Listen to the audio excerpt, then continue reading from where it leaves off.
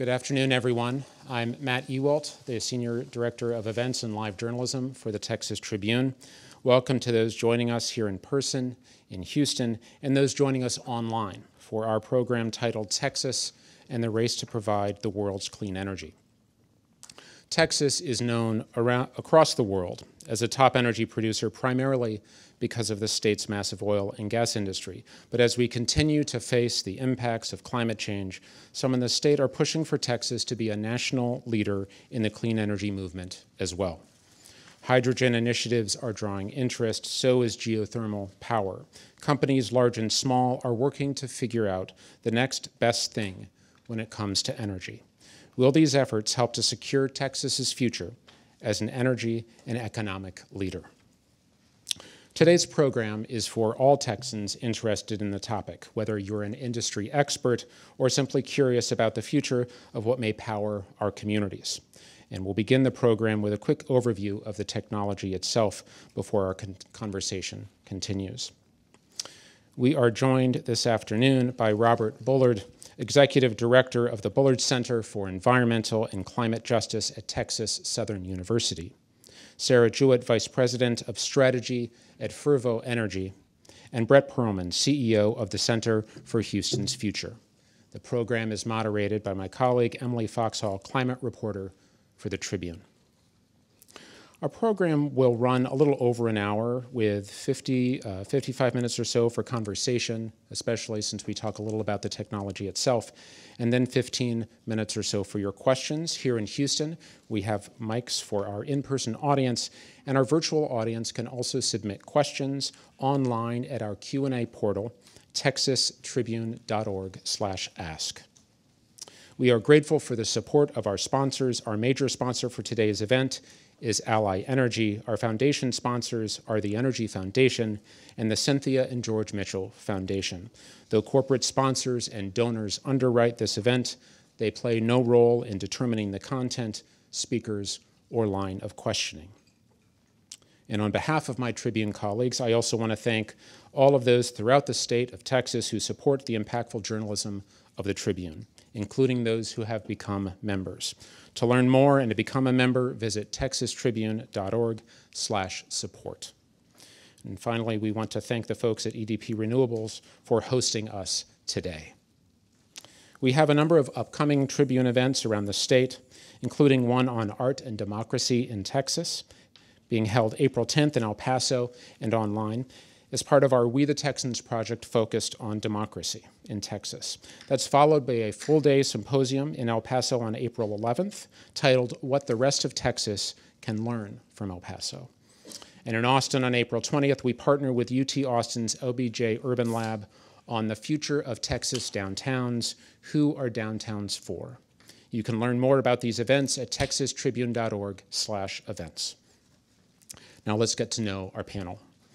Robert D. Bullard is Distinguished Professor of Urban Planning and Environmental Policy and Founding Director of the Bullard Center for Environmental and Climate Justice at Texas Southern University. He is co-founder of the HBCU Climate Change Consortium and the National Black Environmental Justice Network. Often called the father of environmental justice, he is the author of 18 books, including his latest, The Wrong Complexion for Protection: How the Government Response to Disaster Endangers African American Communities. Sarah Jewett is Fervo Energy's Vice President of Strategy. In this role, she runs multiple corporate functions, including corporate strategy, policy and regulatory engagement, external affairs, people operations, and future business lines. Prior to joining Fervo, she worked in corporate development and strategic initiatives for Select Energy Services, and she started her career in the oil field, running hydraulic fracturing crews across the western United States and Alaska for Schlumberger. Brett Perlman serves as the CEO of the Center for Houston's Future, a nonprofit organization working to address matters of highest importance to the long-term future of the greater Houston region.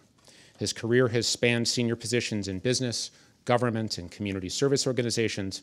His career Perlman served for 4 years as a commissioner on the Public Utility Commission of Texas, where he was appointed in 1999 by then-Governor George W. Bush.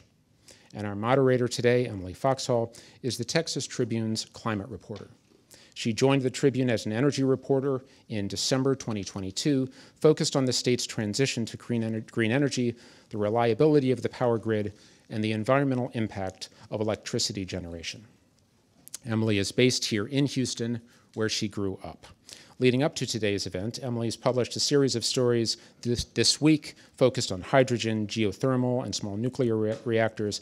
I encourage you to visit texastribune.org to read them. I thank our panel and our audience for being here in Houston and online. And with that, I turn the program over to Emily.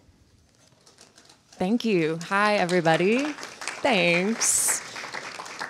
It's so great to see everybody in the room, and I hope you're as excited as I am about this amazing group of people we're going to hear from today. These have been really fascinating technologies for me to learn about. So like Matt said, even if you're familiar with them or not, I hope this discussion is useful and engaging for you.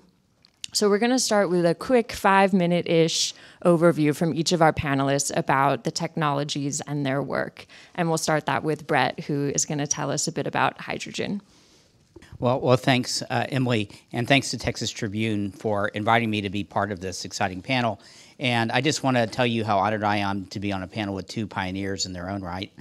Dr. Bullard is really the pioneer of environmental justice and has really had a major influence on all of our thinking about the energy and the energy future.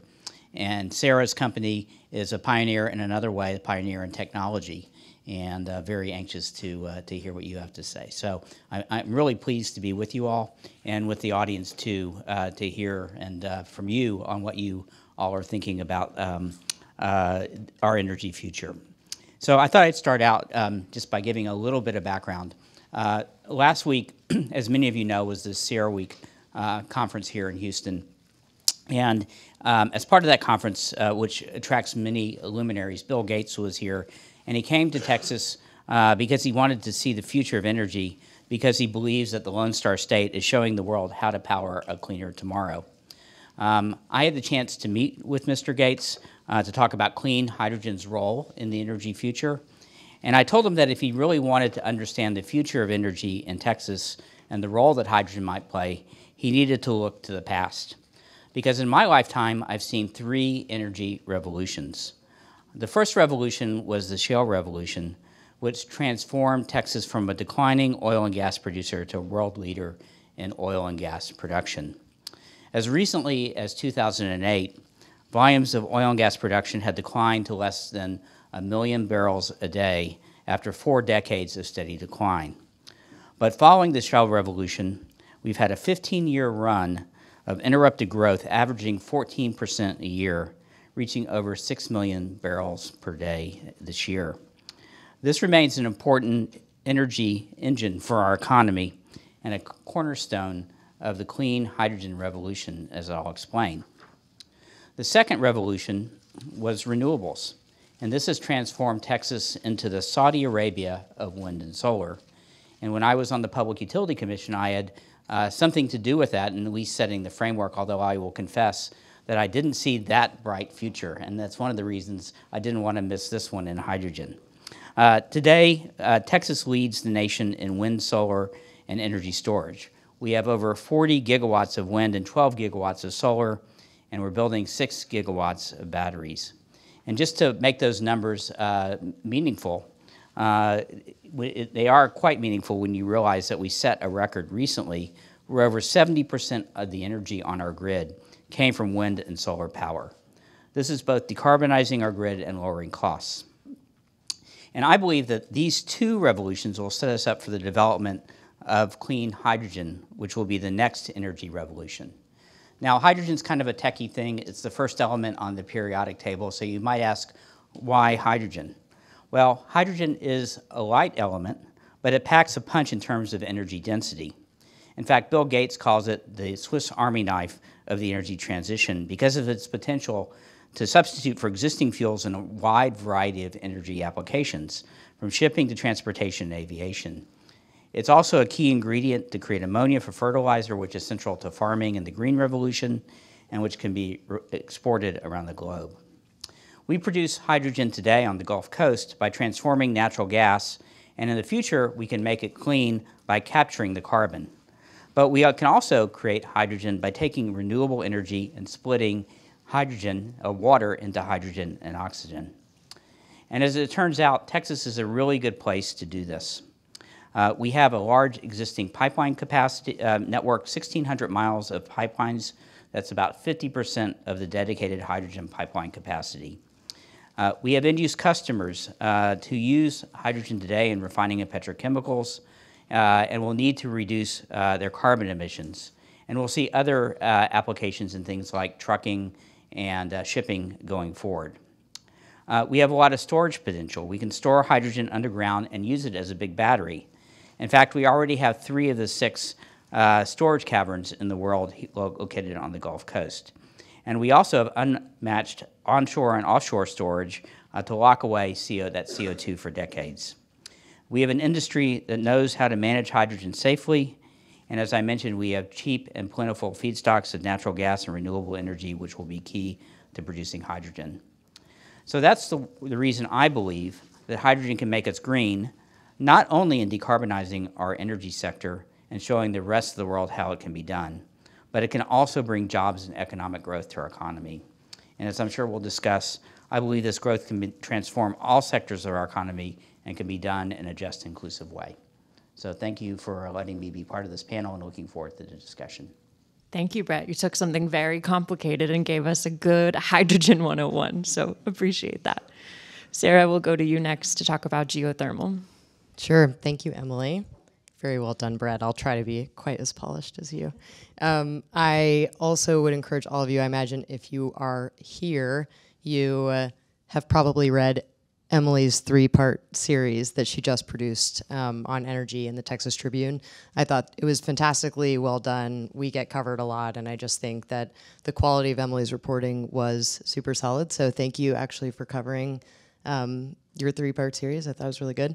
I'm extra nervous today because my mom's in the audience. So if you sense some nerves, I've got to get them out because she's here.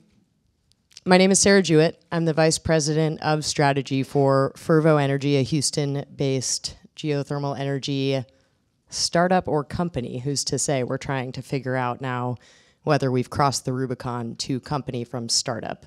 I'm going to tell you a little bit about geothermal as a whole because I'm sure most of my answers to Emily's questions will focus on Fervo perspectives. But the geothermal energy industry is not a new industry. Actually, hydrogen is also not a new industry. So here we are on sort of, take 2 or 3 of these old industries. And geothermal's been around since the first direct-use heating system was installed in Boise, Idaho in 1890. And then the first geothermal large-scale power facilities were built in the 1950s and 60s in the state of California. So a lot of people scratch their heads when geothermal comes back into the conversation now and they say, okay, why are we talking about geothermal again? It's never really been a big part of our energy discussion. So why is it now all of a sudden? And I think one of the best ways to explain that is to look to the market and to look to technology development. So from a market perspective, I don't know if you all are sort of as, electricity load wonks as the rest of us, but the electricity load is being rumored to increase at a pretty massive rate right now. We're electrifying a huge number of things, including vehicles, home appliances, things that you all are familiar with. We are also onshoring a lot of manufacturing. We're building data centers for AI. We're doing a lot of things that are, for the first time in a while, really causing projections of energy demand to sort of fly off the chart. And we're not sure how much it's going to fly off the chart. But it's a really interesting concept. Today, we are, a huge producer of oil and gas. We actually have a really robust clean energy economy. But when you look at load forecasts and load demand growth, you sort of think, okay, how are we going to cover this load, especially at a time when we are trying to decarbonize our energy sector? And so one of the interesting things that leads you to is we're looking for reliable power that can be always on, that sort of has a fossil energy profile, but that is clean. And then the third leg of the stool is affordable, and I'm sure we'll talk about that too. But you want power that is affordable, power that is always on, that allows you to charge your phone when you need it and do what you need to do when you want to do it. And also, it's clean. So for the longest time when we've thought about clean energy, we've thought about it sort of as a supplement to our fossil fuel base. Fossil fuels produce all the time. Clean energy is going to come on as sort of an adder to that. I think what we're seeing now is utilities, corporations, the federal government, everyone wants to build a much larger part of their portfolio that's actually just clean. And so they're needing more of that reliable baseload to be clean. So there's been a really big spotlight shined on 24/7 carbon-free energy that can be fielded by nuclear energy, some biomass, hydropower at times when you're not in extreme drought, and geothermal energy. So there's been renewed focus on geothermal power for that reason. And then at the same time, something happened that was led by Texas called the shale revolution. We're trying to access energy that exists below the surface of the earth. It's not quite as easy as wind and solar where you can observe the conditions that you're trying to build a project in. You actually have to drill into the earth to understand what temperature looks like, what rocks look like, things like that. And so the shale revolution is hugely meaningful to the ability of geothermal energy to proliferate in many different types of ways. There's just a massive amount of technology that didn't exist in the 1950s and 60s when the first projects started to come on. So geothermal has kind of been this historically really niche industry with very specific use cases that now all of a sudden has a much broader use case because we have all of this technology developed by, in large part by Texans. I like to think it was all Texans, that we can deploy to extract heat from the earth. So I'm representing the geothermal power industry. That means we are drilling into the earth, we're extracting heat, we're generating electricity with that heat, and then we're putting it on the power grid to serve load. There are other types of geothermal energy. You can use the heat directly. You know, you can actually co-locate, say, a direct air carbon capture plant that needs heat in order to eject carbon from its filters. You can actually locate that directly next to a geothermal facility and use the heat directly. And then there's also geothermal for residential heating and cooling. And so when I answer Emily's questions, I'll be talking about the sort of grid-connected utility scale power part of the industry. It was so interesting to me to think about geothermal because I even date it back to ancient times, you know, like these natural hot springs or hot pools that people have been using to relax in. Maybe you've gotten to do that on a trip or cook with. Yeah, right. And so one distinction I do want to add is what these new geothermal companies are doing is finding a way to get the heat out of the earth, even where there is no water or steam, right? Okay, so that's new and shiny. Okay, and Dr. Bullard, if you can root us in the environmental justice discussion here and give us an overview from your perspective. Well, thanks a lot, and I want to thank Texas Tribune for holding this forum. My name is Robert Bullard. I'm a sociologist. And I'm an environmentalist. I have been working for more than 4 decades on the intersection of issues around environment, policy, and justice. I've written 18 books over the last 40 years, covering a range of issues from health, environment, climate, energy, disaster, transportation, food and water security, ... He's an expert. It's 18 books, but it's just one book, but don't tell anybody. My job as a sociologist has been connecting the dots with justice, fairness, and equity being the central glue that will hold all those volumes together. When we talk about environment, climate, energy, health, we need to be cognizant of the fact that over the years, we've had technology, we've had advances that have been made, benefits, opportunities that oftentimes those benefits and opportunity are dispersed, whereas the costs are localized. Those who live closest to where the externalities are created oftentimes receive fewer of the benefits. You don't have to be a rocket scientist to understand this. If you live across the fence from a refinery, LNG export terminal, a chemical plant, plastics plant, or whatever that facility is, living across the fence, living closest to it, does not give you an automatic right to or an opportunity to those benefits of jobs, economic development, or other kinds of opportunities. So what we're talking about is an issue of equity and justice. In a lot of my research and other research across the country, in looking at this old technology, oil and gas, without a doubt, there's overwhelming evidence that fence line communities bear the burden for the externalities in terms of what's happening if there's an explosion or if there's an accident or if there's just pollution emitted from operations. If you look at the fence line communities across Texas, across the Gulf Coast, across the United States, when we look at, for example, refineries, the communities that are closest to the facilities, say within 2-mile, 3-mile radius, that have the greatest cancer risk, for example, 50% of those residents at risk are people of color. If you look at the fence line communities across Texas, there's no relationship, or there is a relationship in terms of, and it's an inverse relationship, in terms of having an economic renaissance being created for those fence line communities. It's just not there.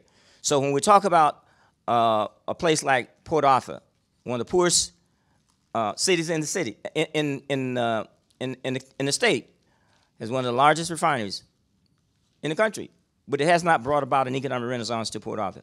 So we have to talk about how do we ensure that as we transition to a clean energy economy, that we don't build this new economy on a flawed, unequal system when it comes to those benefits, not just for the workers, but also for business operations as well as those residents who are on the front line and fence line.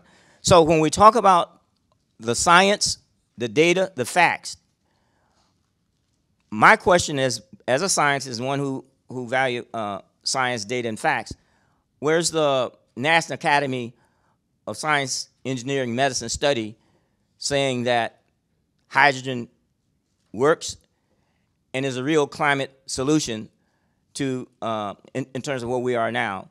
Or where is the study showing, National Academy, all three of them, that CCS works and is a reliable, scientifically validated climate solution? The same communities that are oftentimes, historically, that have borne the negative impacts of pollution, and I'll give you a fact, America is segregated and so is pollution. You look at Houston, we know where the Houston Ship Channel is located. You look at the communities that line the Ship Channel, these are not economically rich communities. They're disproportionately impacted in terms of the health disparities, economic inequality, and disproportionately represented by people of color. Now, what I'm saying is that if we are to proceed and move forward in warp speed, there needs to be more caution, there needs to be more data, more gathering of the facts and assembling those facts so that we do not make the same mistakes in the past of somehow pushing out risky, unproven technology for the sake of the fact that there's billions of dollars from the federal government, tax dollars now subsidizing hydrogen hubs and CCS. So as an environmental justice researcher, scholar, and one who cares about justice, fairness, and equity, and with health of vulnerable communities given top priority, I say that we need to make sure that what we move out does no harm. Because if we're basically building on inequality and going down the same path, it is not a future for anybody. And it's definitely not a future for Texas or the US or the world if we're talking about arresting and addressing climate and moving away from fossil fuels. I'll stop because you give a professor a microphone, he could go on. I won't use the time. Thank you very much. Thank you. So I want to start this discussion just acknowledging the big context of climate change, which is, of course, this huge problem that the whole globe is having to face. And climate change is being caused in large part because humans are burning fossil fuels, which emit greenhouse gases. And that's why we're here to talk about hydrogen and geothermal, because when you burn hydrogen in a fuel cell and when you operate geothermal, those aren't emitting greenhouse gases. But like Bob told us, there's concerns about this long legacy of environmental justice. And with each of these technologies, a lot of people are watching to make sure that those patterns don't repeat. So I want to go back to you, Brett, because when we use this term CCUS, that means carbon capture. And you can make hydrogen, like Brett said in his opening remarks, from natural gas and then capture the CO2. So that's a way that supporters of hydrogen say you can clean up the process for making it. And on the other side, there's a lot of people who just don't trust that carbon capture is going to be as clean as supporters say it will be. And so they don't believe that hydrogen made from natural gas or from methane is where federal funding should be going, where companies should be investing money. So I'd love if you could address that criticism, Brett. Yeah, and just to be clear, I'm not here as an advocate for any particular technology, but we have studied a lot of these technologies at the center. And Dr. Bullard, I don't know if there's a National Academy study. I'll have to go look at that. But there have been a number of energy, IEA and the Department of Energy have done a number of studies on the use of these technologies, whether it's what we call blue, and I don't like the colors for a reason I'll explain in a minute. But when we talk about hydrogen, people sometimes talk about the colors of hydrogen, which we use as a shorthand. So we talk about gray, which means basically hydrogen that's produced with natural gas, where the CO2 isn't captured. We talk about blue, which is hydrogen with carbon capture, which you mentioned, and then we talk about green, which is hydrogen that's created by splitting water, and I won't get into pink and white and all the other different colors, but that's why we, but I think the through line for all these different ways of producing hydrogen is carbon intensity. And so the idea, why would we want to do this? We'd want to do it because we can reduce the amount of greenhouse gases that we put into the atmosphere today. And so if you produce hydrogen and it's not abated, it has a lot of CO2 in it. And we can't talk about local air pollution as well. The communities that surround some of these refineries, have issues with particulate matter from diesel trucks. They have issues with nitrogen oxide and SO2, so there's a lot of different pollutants, ozone that's created. It's not just carbon that we need to focus on, it's these other local sources of pollution too. But the theory of the case for using hydrogen as a tool for decarbonization is first we want to electrify everything we can. So to the point that Sarah made, the first strategy for addressing our climate crisis is to use electrification. And when we mean electrification, what we really mean is using renewable energy as a source of that electrification. Because if we're using coal, for example, or oil, we're not really solving the problem. Natural gas tends to have a lower effect on greenhouse gases, but still a substantial emitter of CO2. So when we talk about electrifying everything, we really mean using renewable energy to power our homes, our cars, and everything else. But we can't do that for everything, okay? We can't do that for aviation. Difficult to do it for things like heavy-duty trucking because the batteries are too heavy. And so there are sectors that are steel, cement, that are called hard-to-abate sectors, and that's where hydrogen comes in. So just to frame the discussion, that's why we're even talking about hydrogen, because we have to find other tools in the toolkit to decarbonize all of our existing processes if we're going to meet this target of being net zero by 2050. So that's point one. Now, why do we want to use hydrogen produced from natural gas? The reason is because we know how to produce it at scale today relatively cheaply. And I think we can do it in a way that reduces the carbon emissions at the same time. And so it's somewhat of a technology that will help us start to address this in a relatively rapid fashion if we believe that we need to be on a pathway to reducing our carbon emissions by 2030. And so it is one of those technologies that will help us scale quickly. And some of the research shows, and in fact, if you look at the emissions, and this has been studied, I'd be curious on Dr. Bullard's thoughts on this. Today we're producing, just to give a number, about 10 kilograms of CO2 per kilogram of hydrogen produced. And so that's a relatively high number. The benchmark that is in some of the federal legislation is 2 kilograms of CO2 per kilogram of hydrogen. And some of the technologies that if we are sequestering the CO2, and if we're making sure we can capture the methane that's produced, that it doesn't leak out before the process, we can get those numbers down to around that 2 kilograms of CO2 per kilogram of hydrogen. And so that's really why we want to use that technology, because it's a technology that helps us to address some of these hard-to-abate sectors and gets us on this path. I will tell you that there are exciting things that are coming out of the labs, and very interested in the geothermal, but in this hydrogen space. I was at A&M a couple weeks ago, and they have a very interesting technology using plasma, and there's technologies here in Houston that some of the other startups. You're giving me more stories to report on. Yes, no. There are really interesting, Cemvita is using synthetic biology to produce hydrogen.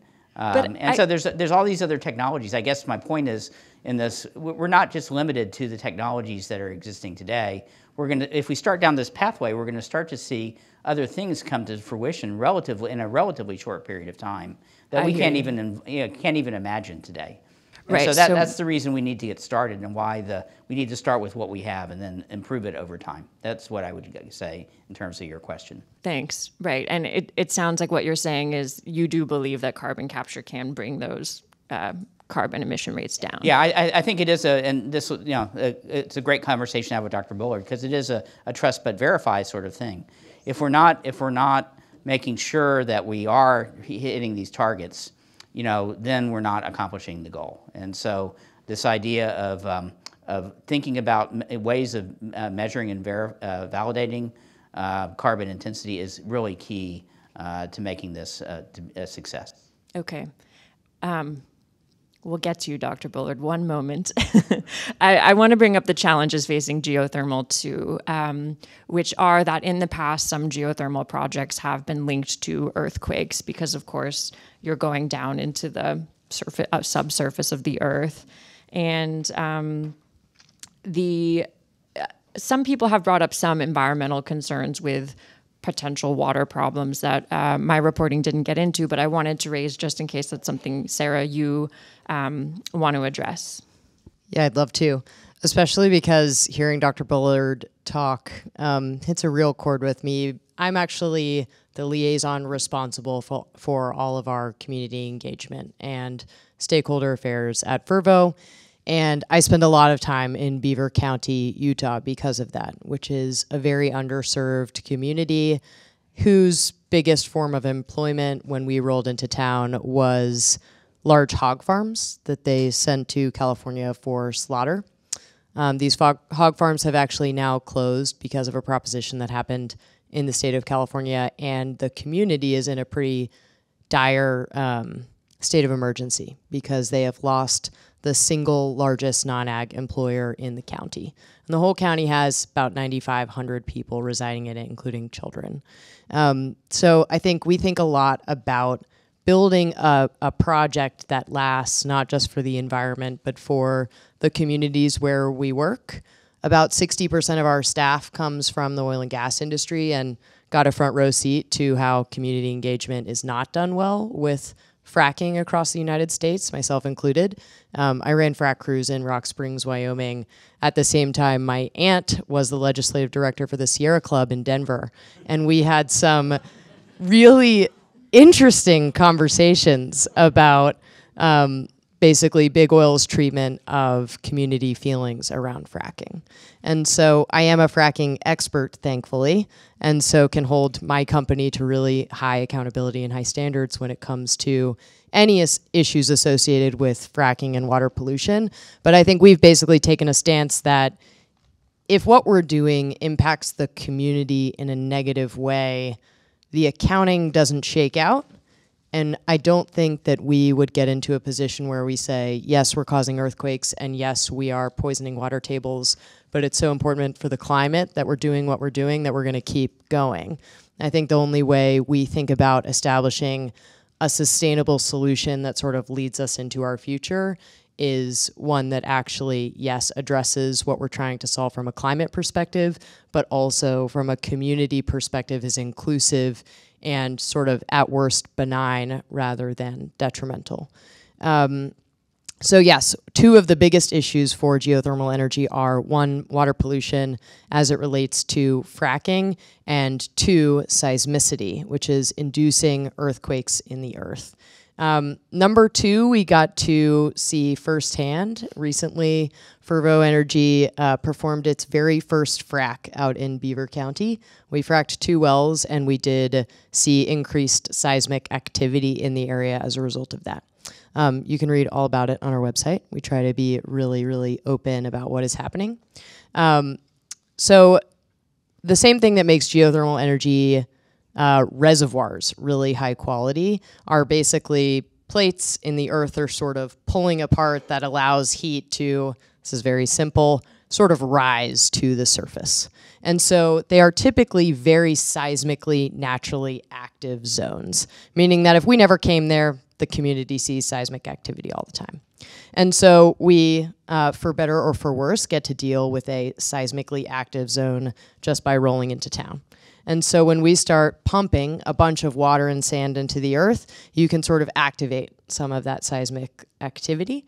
And there are established practices established by the Department of Energy and a bunch of seismic experts that say in the event that you're pumping a lot of high pressure water into a seismically active zone, this is how you control the impact. And this is how you control man-made fractures or man-made induced seismic events.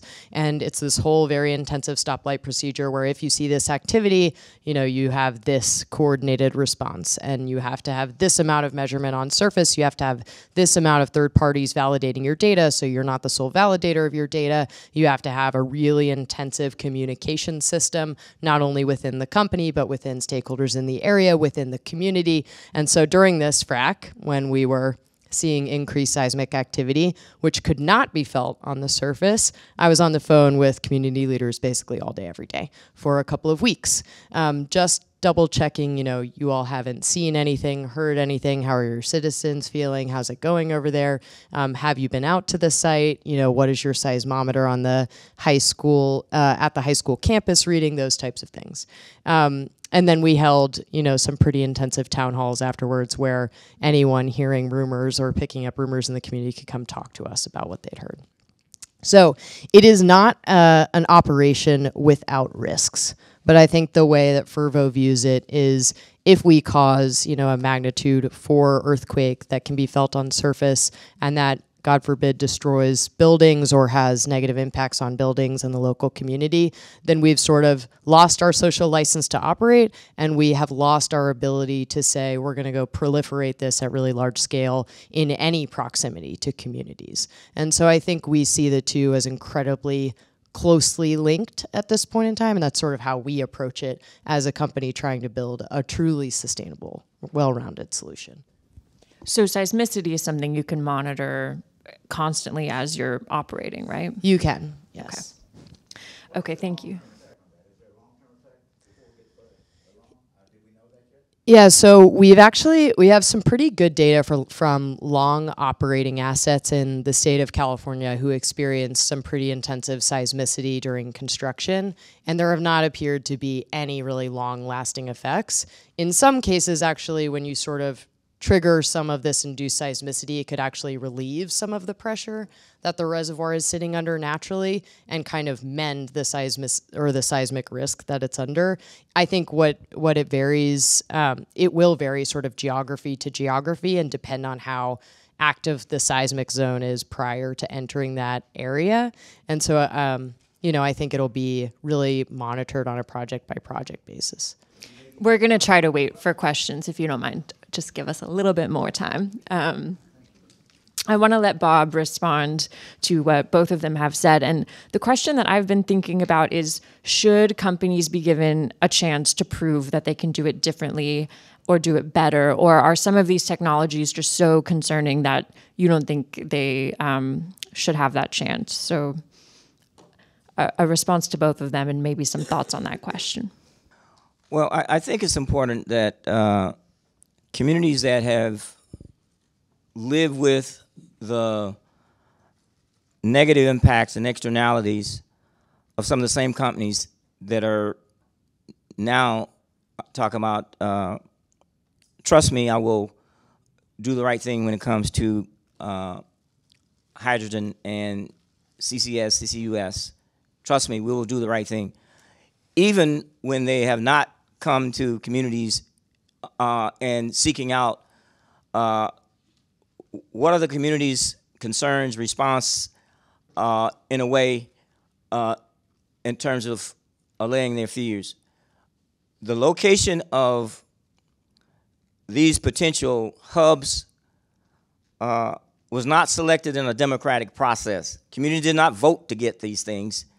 These were decisions that were made by applications to a federal agency, DOE, that was pushing this out as money, billions of dollars available. So this is not a democratic process, and this is not a process where the communities are saying, do we have veto power to say we don't want any more pollution on us? And what you're talking about here is hydrogen. I'm talking about hydrogen hubs, and the same places where communities are overloaded with pollution from chemical plants, oil and gas. And so if you look at the proximity of where these potential hydrogen hubs and CCUS, I mean, we're talking about, in some cases, the same communities. So where's the relief that these communities are getting? And when we're looking at climate solution, there's more than greenhouse gases and parts per million when it comes to carbon. It's also those other co-pollutants that we're talking about.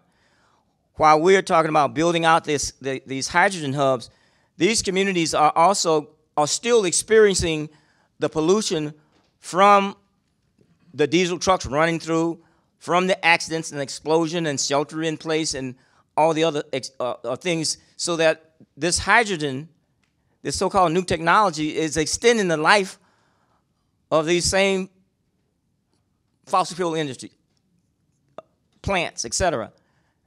And so the two things really don't jive. While we're talking about moving fast and furious forward with climate solutions, these communities are still having to live with this old polluting that's still coming out and creating problems. The justice, fairness, and equity lens is not applied to where these projects are going. And I do think that, and again, our gold standard for deploying in a large scale, new technology, in most cases, there are studies done, not studies funded by and sponsored by the industry, but independent studies that are done, and for us, who believe in National Academy studies that oftentimes where you get something that's not only credible, believable, but it's also backed up and enforced with resource dollars by Congress. But there's nothing like that. And I'm going to be blunt. My name is Bob, but I'm going to be frank. Billions of dollars have been sent out the door by DOE for these hydrogen hubs, and these sites are selected, and in many cases, communities hearing about it, reading about it in the newspaper. There are communities that are going to be not hosting these things, but things that have been given to them without their consent or whatever. There's no consent to getting a facility.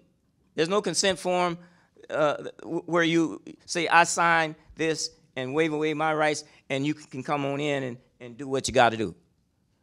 Now, we did a study like this with human subjects. We'd have to file a human subjects, go through that process. But this, you don't have to do that. And we say there's something wrong with giving or pushing something into a place, a space, and a community without their consent. And it's not random. Many of the people, most of the people in this room don't have to worry about this, because people in this room don't look like the communities surrounding these facilities. That's not a jab or a slight. It's a fact. So when we talk about justice and fairness and equity and making sure that the industry come under some type of overarching framework, not to make the mistake that they made in the past when communities are inundated. I did a study in 1979, 44 years ago, looking at pollution and race in Houston. It was looking at waste. But if you can extrapolate the same thing from waste sites to cement crushing plants, to polluting chemical plants, to explosions, accidents across the Gulf Coast, and if you look inside of Texas, it's the same process reproducing itself. And what I'm saying is I want this this emergency alarm to go off.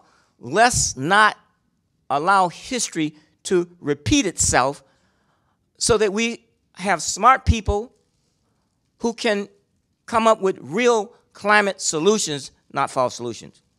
So I think what I hear you saying is that maybe there is a world in which hydrogen could be good, but you want to see the proof of that first. I want to see the proof, and I want to see more of it dealing with using renewables. But if I'm not mistaken, a lot of them are saying, well, we're going to use natural gas. Well, we were talking about moving away from methane. We call it natural gas. And we know methane is a powerful greenhouse gas pollutant. So when we talk about continuing to use this unnatural gas or natural gas, I won't be anyway, natural gas in the process of a climate solution, we're extending out the use of fossil fuels as opposed to moving away. I mean, it's contradictory. And so everybody knows these hydrogen hubs that we're talking about. The Federal Department of Energy has offered up to $7 billion for a number of projects. And there was a Gulf Coast group of companies that came together and applied for this money and has been awarded up to $1.2 billion.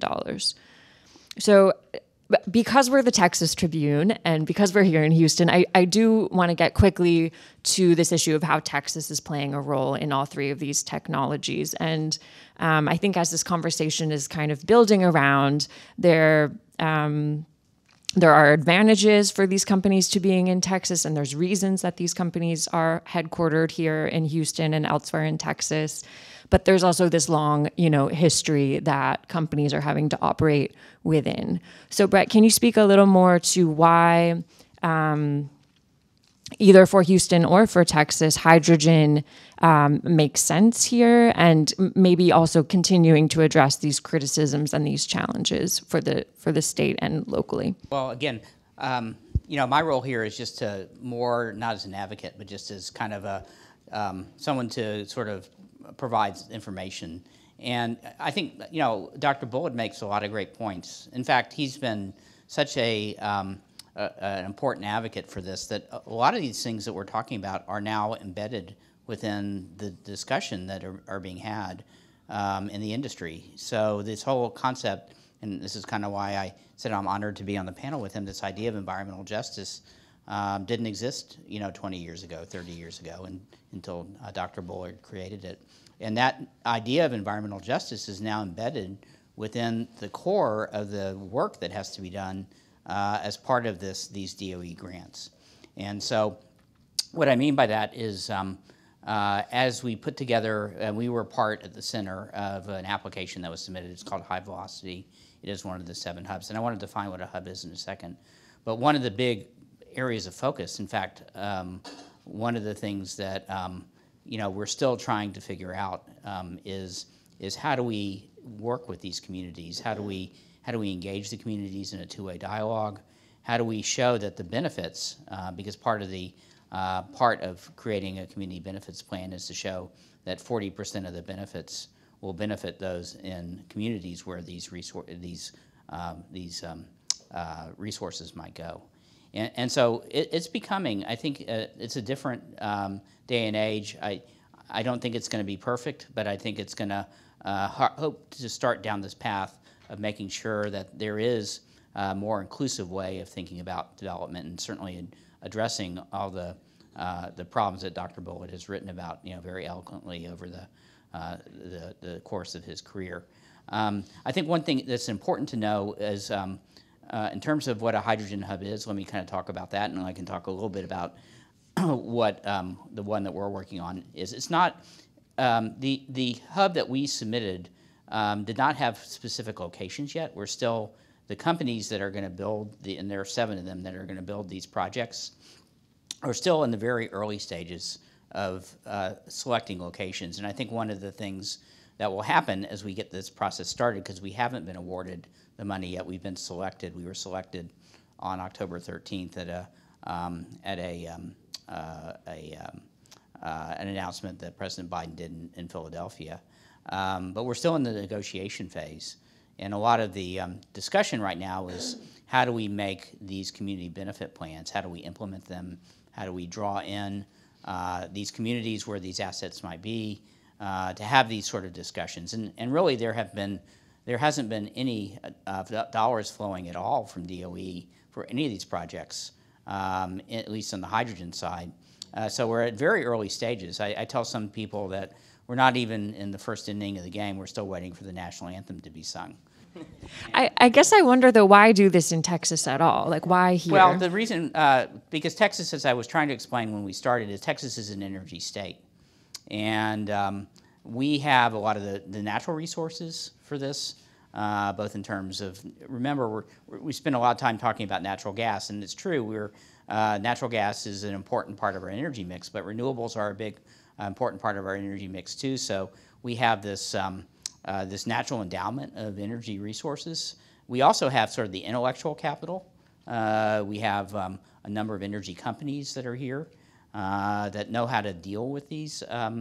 As Sarah mentioned, none of these technologies are by definition, harmless. They all have to be managed carefully, and so we do have the skills and capability, the engineering talent to do it. And then I think the third sort of piece of it is we do have the physical assets here as well that have been built over time, and I acknowledge that a lot of these are in the communities that Dr. Bullard is talking about. So Texas tends to be a pretty good place for energy. It's a big part of our state economy, and the physical assets, the resources that we have, and the intellectual assets make it a good place to develop these sort of plants. So what we have to do is we have to do this in a way that makes it that minimizes the harms and maximizes the benefits. And that's the equation that we have to start to get right. Okay, we'll move to questions in about 5 minutes, so if you guys want to be thinking. Sarah, the story we did this week looks at 3 geothermal companies that are all here in Houston. So I would love if you could also speak to why, for geothermal, it makes sense to headquarter here, and what are the reasons that Texas makes this a good place to be working on that subject? Yeah, so we are headquartered in Houston, one from a human capital perspective. We have a lot of people in our business who have oil and gas expertise, and a lot of them, are already located here. So when we look to hire a reservoir engineer or geologist, we will often hire them away from a job in fossil fuels. So workforce is really big for us, even though our projects right now are in the western U.S., where there's really solid heat at shallow depths. Texas could be an interesting place to do geothermal in the future. The hot resources are just a bit deeper and in the state of Texas. And then the other thing was just being near our suppliers. We are using modern rigs from Helmerich & Payne. They have a big yard and a big presence in Houston. We are using modern oil field services from every single of the big names, Schlumberger, Halliburton, Baker, Liberty, and lots of them have big presences in Houston. And so it's an easy place for us to sort of do business, have technical partnerships, and design our projects. So that's sort of why we're here.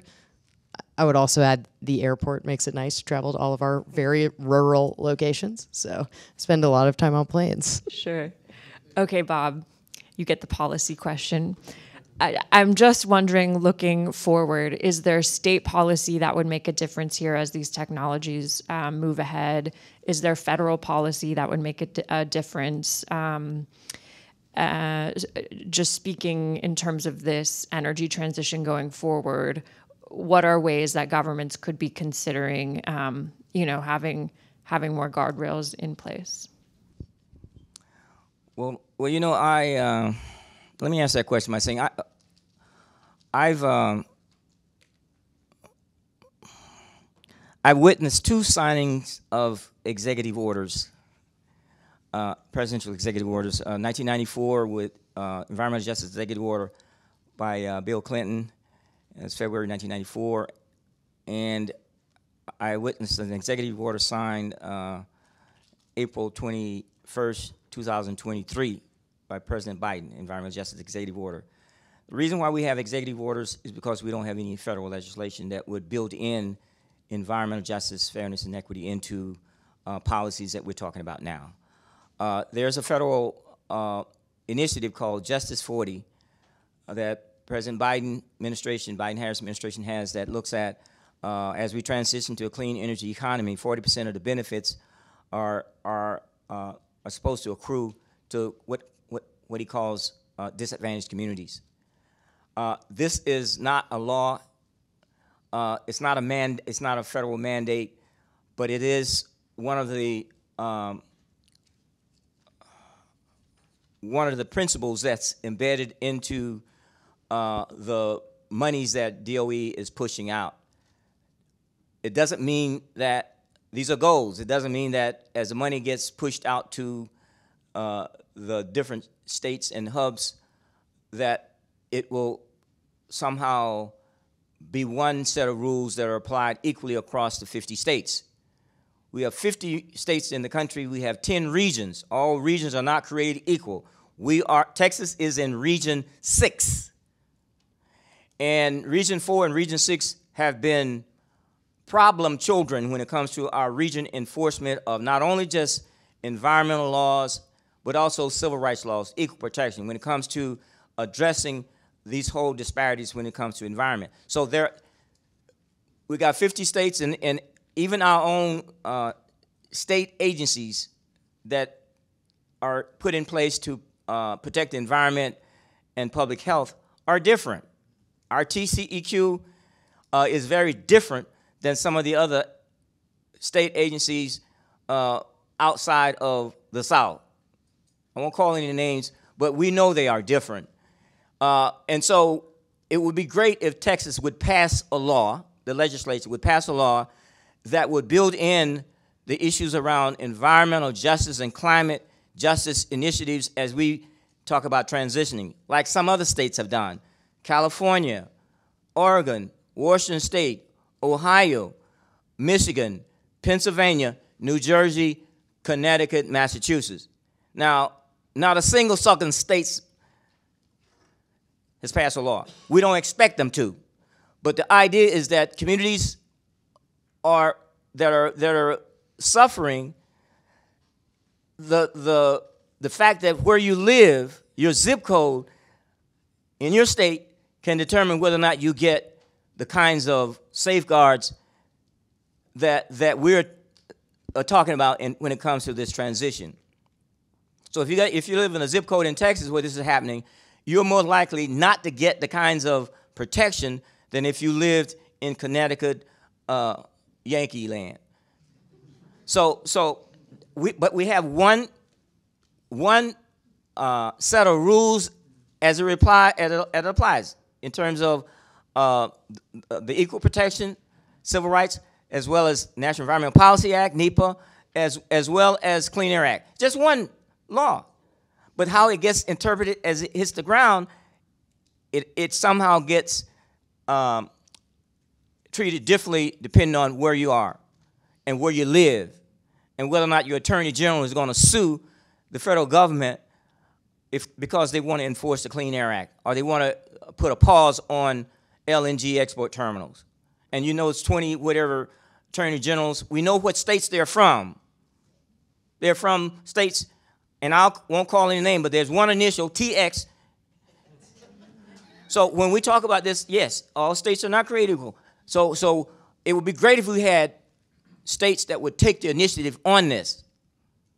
But Texas is not one of those states that would take the initiative when it comes to environmental, climate justice, and equal protection under the law. TCEQ has told us that their permitting process and the way they enforce has nothing to do with civil rights. They have told us that. And so we're on our own, brothers and sisters. We're on our own in Texas. Thank you. There was one conversation I had when reporting this story with somebody who said, none of these technologies is the silver bullet. And that has really changed the way I think about all of this. It's like there's a lot of reasons to be excited about some of these clean energy technologies. And then you take a minute and you think about just how much more complex and nuanced this whole conversation is. So thank you all. And I think we have about 10, 15 minutes for questions. Yeah, so for those who do have questions here in person, we have 2 mics set up. We have one on that side of the cameras, one on this side, so you don't need to cross in between. For those who are joining us online, you can ask your questions at texastribune.org/ask.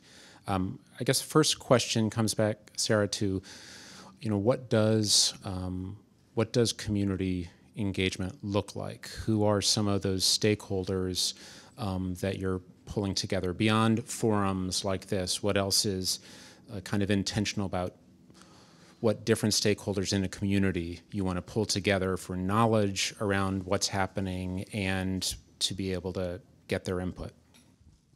Yeah, it's a great question. I've been getting fired up listening to Dr. Bullard and new passion for the things that we're doing, actually. I actually think that, so we're building a very large 400 megawatt geothermal energy project in Beaver County, Utah, which is a rural area. This is our first large greenfield development.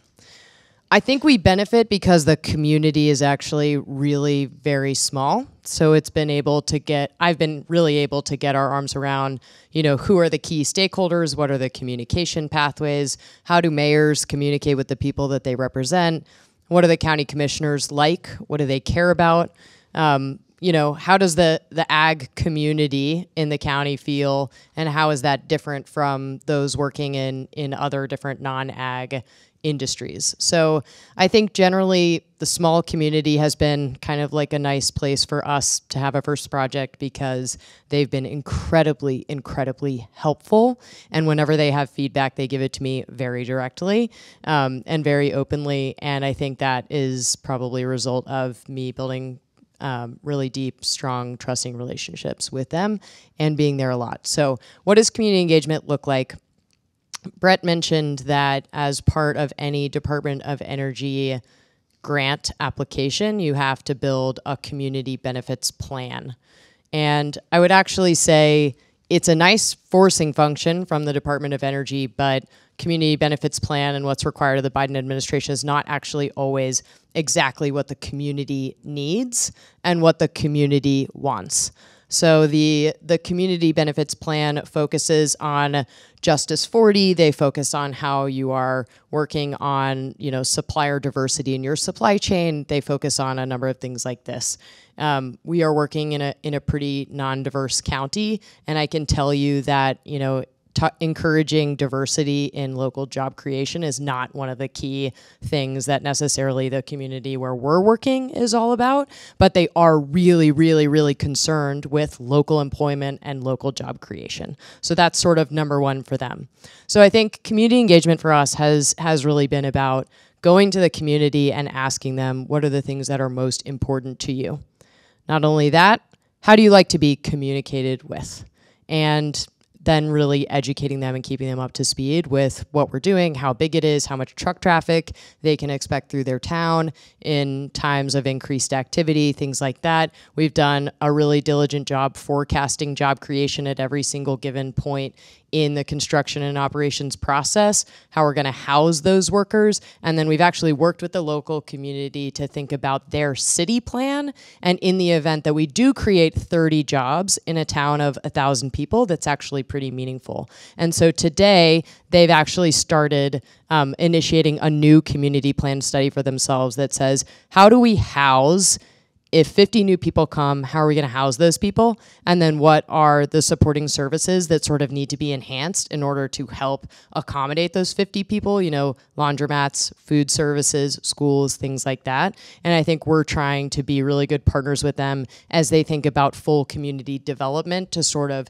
take this project on. And what we have stated with them is we don't want to do anything that, causes boom and bust.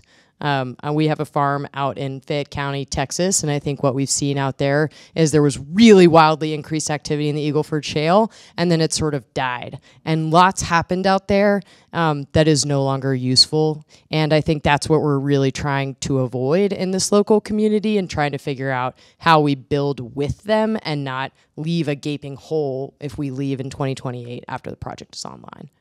Thank you. We have two lines here. If you want to ask a question, you're welcome to get in line. There's two lines here. Out of respect for the many people who are here to ask questions, my only ask is that you ask a question with a question mark at the end. And make sure more voices are better for the conversation, so let's get through as many questions as we can. I'm going to go ahead and start with you, sir, then we're going to alternate between microphones. Thank you. Thank you all for hosting this event and certainly in the topic, very relevant to myself, but won't belabor you with why. But most of my questions, and very familiar with both of kind of the energy component. So for Dr. Bullard, really a more general concept. I lived in Galena Park for about 10 years. My parents grew up there, so I've seen those communities.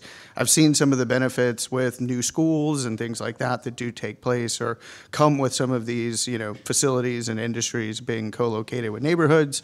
But there is this concept of like NIMBYism, right? Not in my backyard. Some communities can certainly advocate for themselves more than others. We saw that with like the Metro Rail getting into, where it was going to go. We see see that right now with 45, same thing with refineries, right? And ag, like Sarah mentioned, taking place in Beaver County.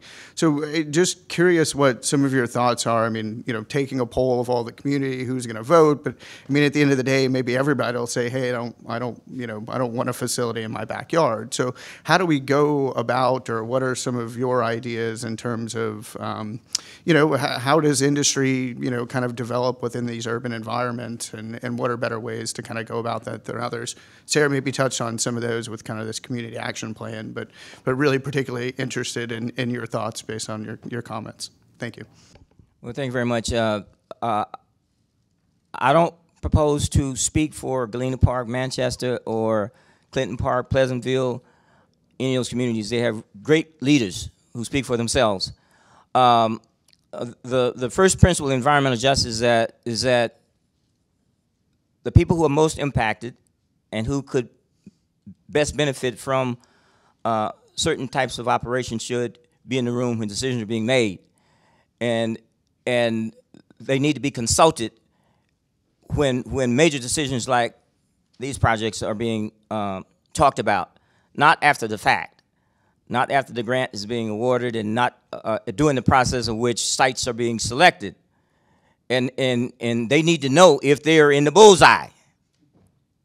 But oftentimes that's not the way it's done. And what we're saying is change the dynamics in which decisions are being made during that process, so that people can speak for themselves and be in those rooms when decisions are being made and have the information in a timely manner. Now, when we talk about the benefits and the burden, the prospects as well as the promise, oftentimes the promise exceeds the delivery.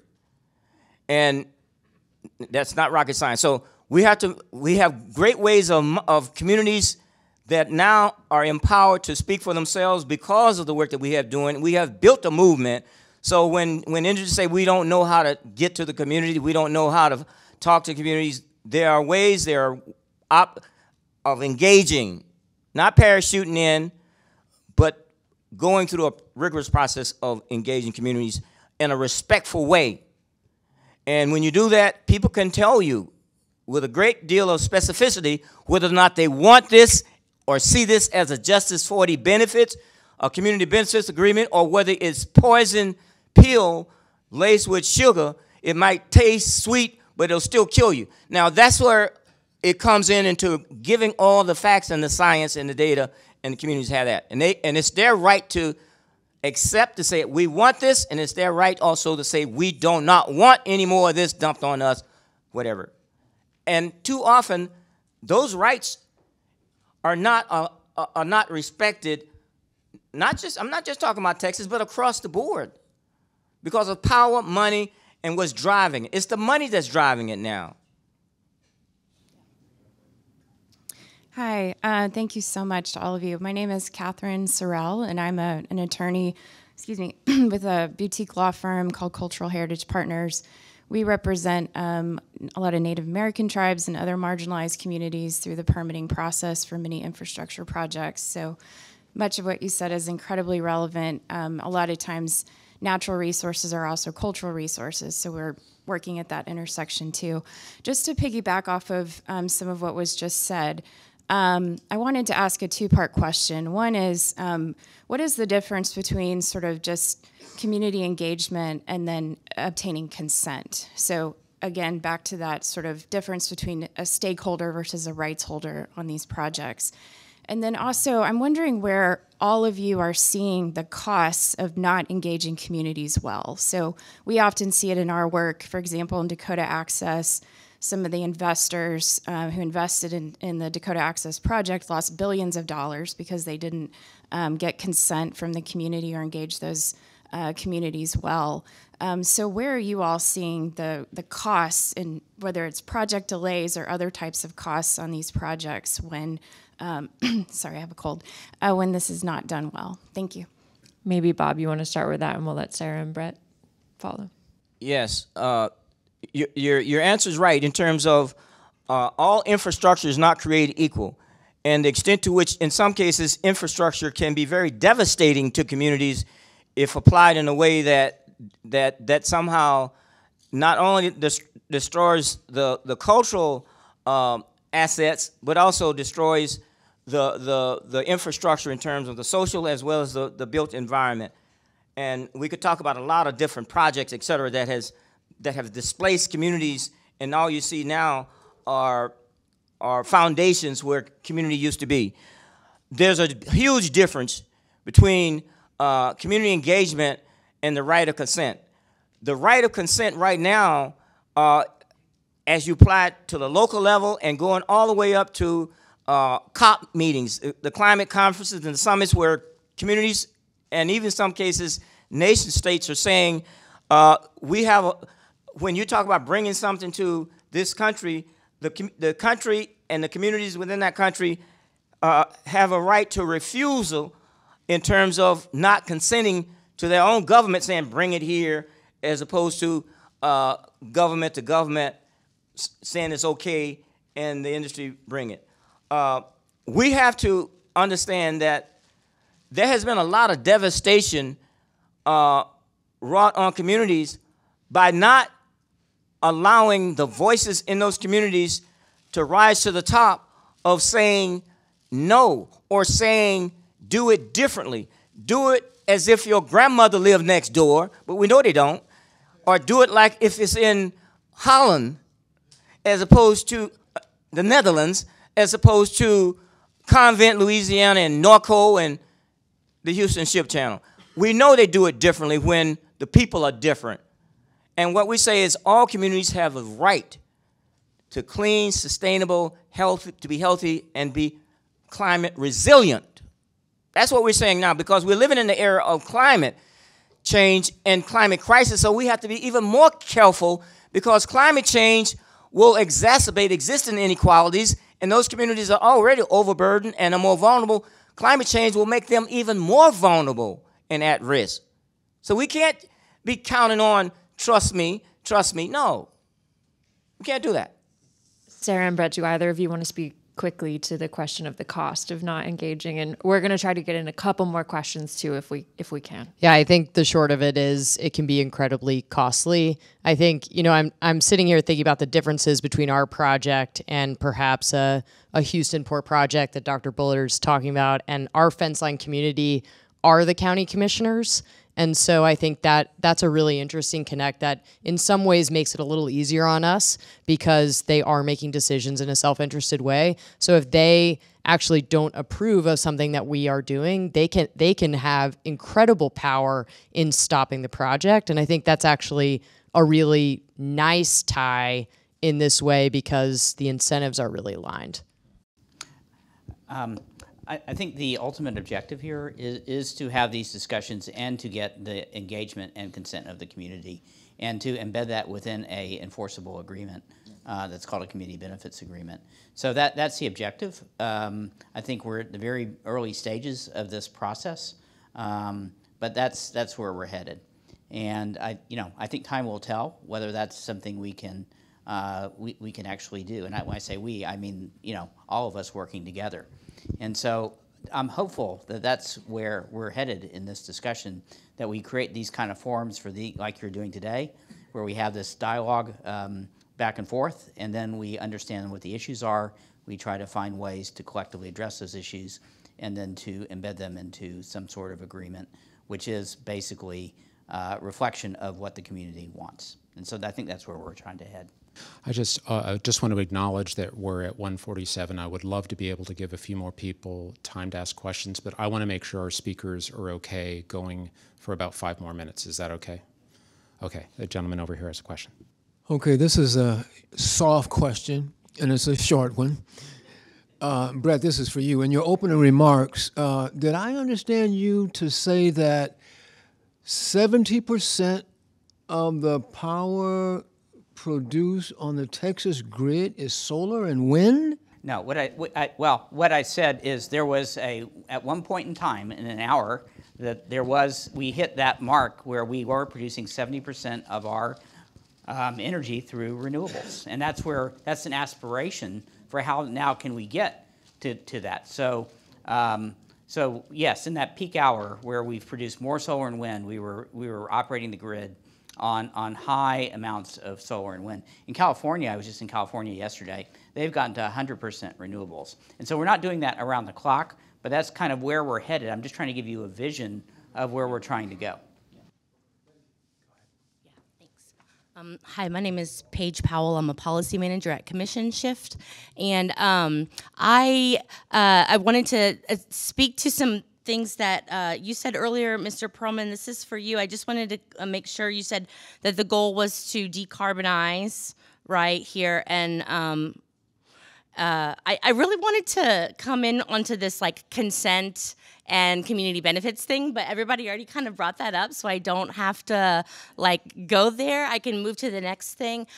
They're totally different. They're two very different things. Like free, prior, and informed consent is not the same thing as a community benefits agreement, and I outlined that in my 15 policy points for responsible carbon management, which you can find on our Commission Shift website. But I just would like to ask you, Mr. Perlman, if you, it seems like if we're really committed to decarbonizing, like we need to find out if CCS and hydrogen are actual climate solutions. And Dr. Bullard said, like, let's get the academies to run a study. And my question to you is, would you be willing to take this back to your board or your associations? I know there are couple of different ones, right? You got with a lot of power and influence who might be able to restructure the process. Because as Dr. Bullard pointed out, this is not democratic and the consent has not happened. And so what can your organization do to renegotiate with DOE how we move forward, if at all, with the funding and projects? Yeah. Again, our role here is just as basically to inform. We're not. We don't really, we're a nonprofit. We don't really have, agency or authority to change any of these processes. But we're here, we're basically here to be part of the discussion. And I know that Commission Shift is an organization that's been very involved in issues around, regulatory issues around natural gas. We're obviously very interested in those kind of discussions. But our job here is not as a decision maker. It's certainly it's here just to be part of a dialogue.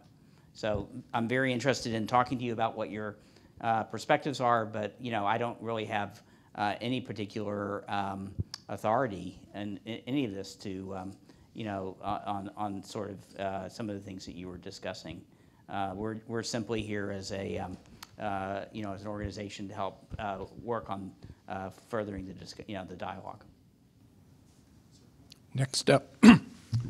Yeah, good afternoon. My name is Doug Peterson. I'm with the Sierra Club Political Committee for the state of Texas, and also served Adrian Garcia, Commissioner to Precinct 2 for the Clear Lake area.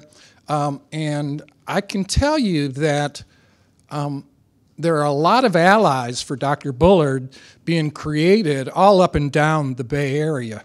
That is certainly 225 down 146, and all those communities in Clear Lake have many of the same problems, not to the intensity, but my question is, as I've looked at this, it appears to me TCEQ is weak on budget or desire to enforce.